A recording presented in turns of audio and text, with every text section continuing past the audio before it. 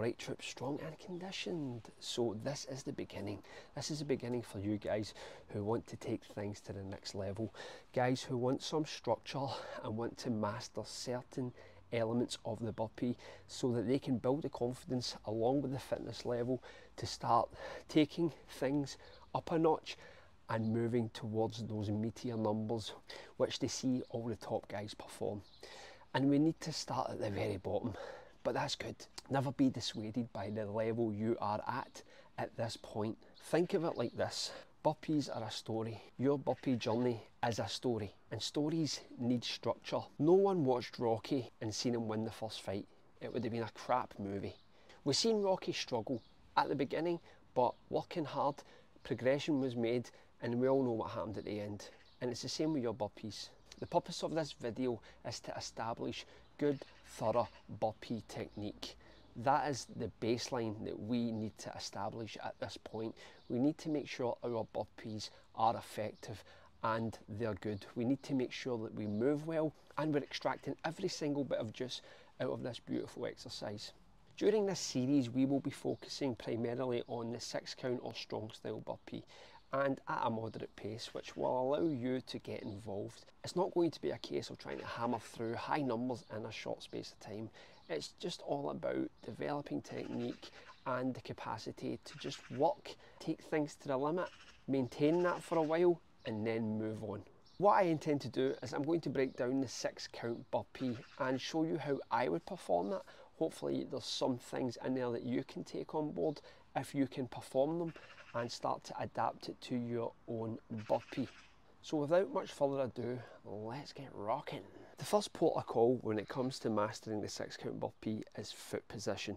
Where do we keep our feet before we start the movement? Let me show you. The foot position I would suggest is this narrow stance. The reason I choose a narrow stance is because when I go to touch the floor, my hands can also be in a narrow position. Now, if I was standing like this, what would happen is I would get my hands down and my knees would be behind my hands, or they would be in between, which is far too narrow for the burpee. So we're looking to maintain that position, which is this, so that we can get down and touch. Now, as we go down to touch the ground, we are naturally going to come off our heels at this point, and that is no big issue. That is something that you should not be getting yourself worked up about, because at the end of the day, you need that spring back to get into push-up position. So when I am in this position and I go down, this is going to happen. That's cool, just go with the flow in that respect. Now, once I am in that position, my next port of call is to kick my legs back as far as possible, then get into that push-up position, maintaining that neutral spine and getting your shoulders directly over your wrists. So we kick back and we're in that position and we hold it. Just get used to that position. That's what we're looking for.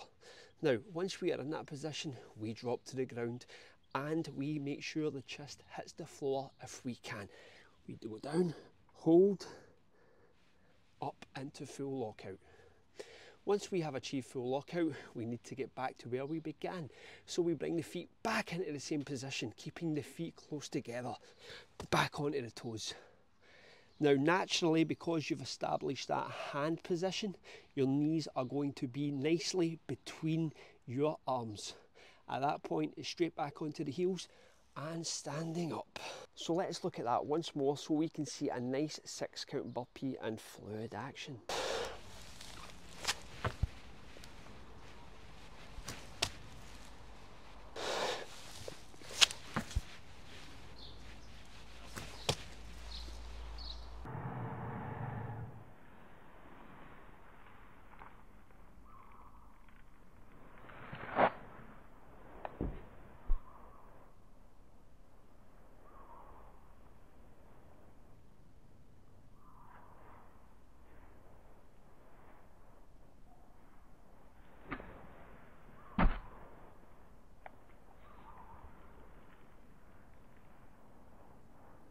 So when we establish the counts, it kind of goes like this.